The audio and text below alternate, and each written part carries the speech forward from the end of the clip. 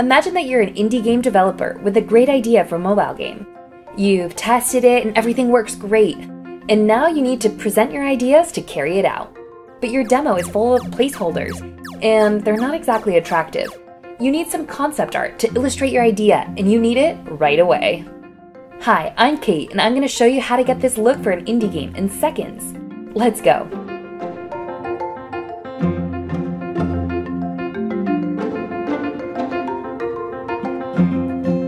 Actually, this tutorial is based on real events. So, we have this demo game. We have a description of each location, each character, and each element involved in the story.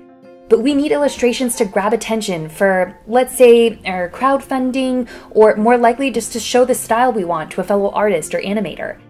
We already searched for images, and they're really nice. But we need something more specific, so we head to Freepik's image generator. We'll use our main character, a small anthropomorphic cat who is an explorer and dresses in a steampunk style.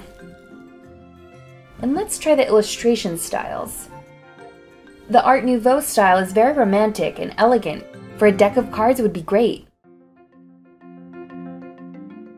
Comic and fantasy styles are great for a cover, but I don't like it for the game art itself.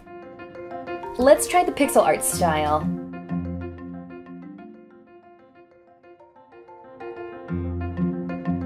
Wow, look at that! Isn't that just perfect? Now, let's get to the rest of the characters. I'm going to use some permutation prompts, so I get all the characters with just one prompt. A cat, a dog, duck, and rabbit. If you don't know the power of permutation prompts, check out the tutorial on our channel. I'll leave the link below. Now, let's do some backgrounds. We need a town and a forest, both day and night. If you don't get them on the first try to be more specific.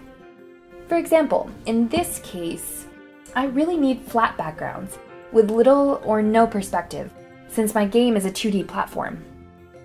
And finally, some magic objects. Depending on the results, see if you need to add more details. And if you're not into pixel art, try a low poly look with an isometric perspective, or even something more cartoonish. Once you have the library done, then you can let your imagination run wild for the cover. The illustration and fantasy styles will work great. And that's how you put together a professional document to present your idea for an indie game. You'll definitely attract everyone's attention.